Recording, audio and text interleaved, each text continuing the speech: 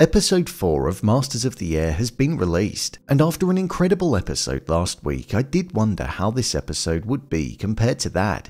It's safe to say that it followed on well and provided a more horrific view of the reality of what the 100th Bomb Group went through, whilst also letting us pick up with Quinn after he'd made his decision on whether to become a prisoner of war or travel through occupied countries in order to get back to England. With an ending that was extremely powerful, let's jump into this episode and break down all that there was to take away from it. Here is Masters of the Air Episode 4 Ending Explained. Just to let you know, this video will contain spoilers.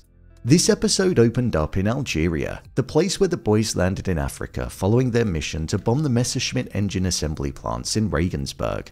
We had the voiceover from Harry again in this episode over the top of the intro, something that was missing from last week, but I'm glad that we had it back. There's something about having the story of what happened relate to us as we're seeing it from one of the characters' perspectives in the future, which feels like it adds weight to the storytelling, so I'm glad that it returned. It was also here where we found out that Curt didn't survive the crash that he was in, which was a sad thing to hear. Even though the boys were in Africa, we didn't see them there for long, as they returned back to base after a couple of minutes into the episode.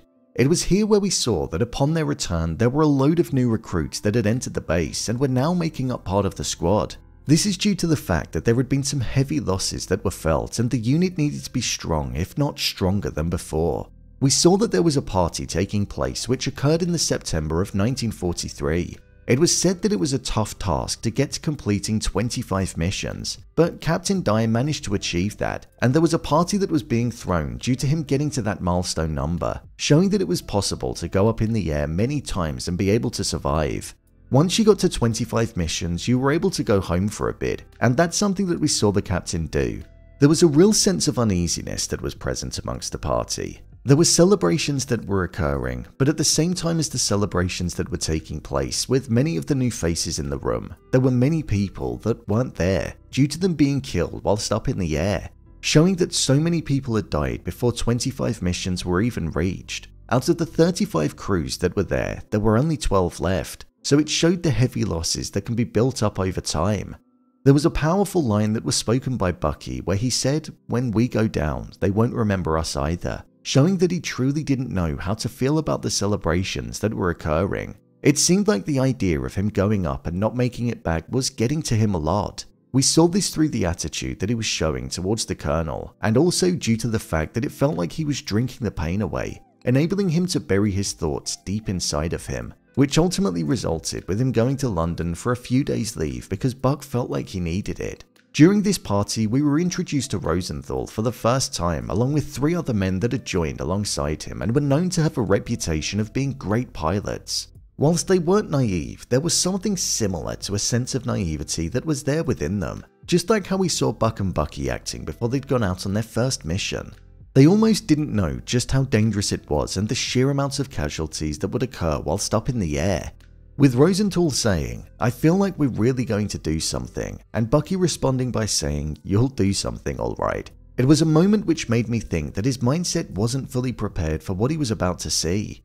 Bucky gave advice to him, which was, if you stay alive for 11 missions, you beat the odds. This was a line that really stuck with me. Here we had a celebration for somebody who had reached 25 missions, but at the same time, there were people that could go up on their first mission and be killed, and others that would even struggle to make it to 11. So it showed the real horror that lay in the sky and that you just didn't know the day that you'd be going up in the air and meeting your death. There was also something which got across the difference in mindset from the new joiners compared to the likes of Buck and Harry. When they were about to go up in the air on a mission, they seemed hyper-focused and there were no distractions that were present. Whereas with Nash, we saw that he wasn't necessarily as focused. He wanted to see Helen and also grab a donut. Something which wasn't a bad thing by any means, but it just showed the difference between the two different mindsets.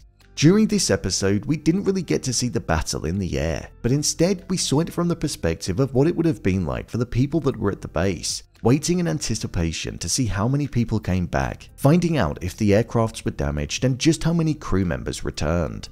During the ending, we saw that 80 men were lost, and it also meant that the plane that Buck was flying ended up being shot down too.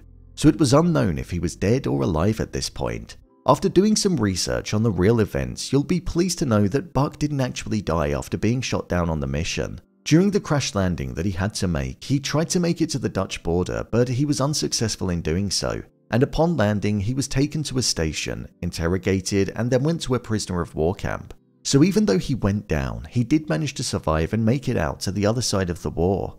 Whilst this was happening, we saw that Bucky was in London having some time to clear his head, and there were some real powerful scenes that we saw occurring whilst he was in the city. There was a shot where he was sitting there in a room and in front of him was London just being bombed to hell. The orange glow lit up the night and it was such a powerful image. As well as that, the next day when he was walking through the city and the effects of what happened the night before were being seen, it was really haunting. Hearing the screams of a mother as she was shouting to see if her daughter had been killed, it sent shivers down my spine whilst listening to it.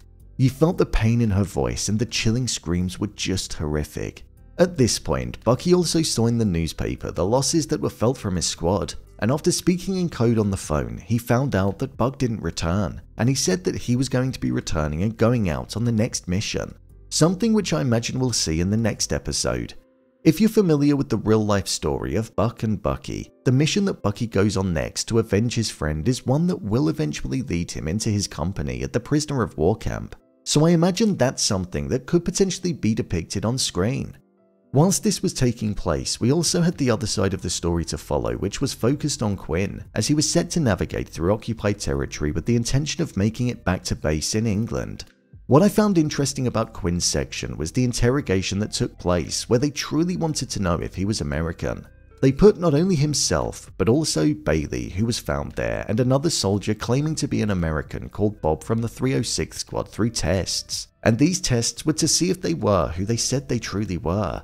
But after it happened, Bob was killed in the open because they believed that he was a German soldier that would try to infiltrate what was going on. It showed the dog-eat-dog nature of the world, and that even if he had have been honest and they were wrong, he would have been dead in an instant. But they said they never made mistakes. Quinn was feeling guilty about what happened to Babyface when he left him on the plane, and every time Bailey asked about him, he just looked down and pretended that he didn't know where he was, showing the shame that he carried with him for leaving Babyface to die. However, when he did eventually tell Bailey, Bailey said that he would have done the same thing. From that moment, it looked like the guilt had been lifted off of Quinn's shoulders slightly, and that he came to the realization that he didn't necessarily do the coward's thing. When they were traveling into Paris, there was a real ominous feeling that was present. The very prospect of them being caught made me fearful for them, and I could sense the uneasiness that they were all feeling individually. So it was something that made for a hard watch, especially when Quinn decided to run down the carriage due to not wanting to be seen by the Germans. I feel the next episode is going to show this journey developing even more and get across that fear that's present whilst on the ground, showing that up in the air and on the ground there's danger, so there's not many places where you can feel safe. Overall review. I thought this was a good episode. I don't think it was as good as episode 3, that's going to be a difficult one to top. But I like this one because it was more focused on the mindset of the characters and allowing us to take a deeper look inside of them. Having the split stories with Buck in the air, Bucky in London, and Quinn in Flanders was a good bit of progression, and it allowed us to see a bit more of what was going on and how the fear was present amongst everybody. It also showed the good in people and being willing to help. I'm really enjoying this show. I feel like it's really insightful, and after every episode I do a little bit of research on the people and the missions, and it feels like this show is being respectful to the people and the events that occurred. I'm looking forward to seeing what's going to happen next and how the show is going to change as more and more characters get introduced as time goes on. So, there you have it, Masters of the Air Episode 4 Ending Explained.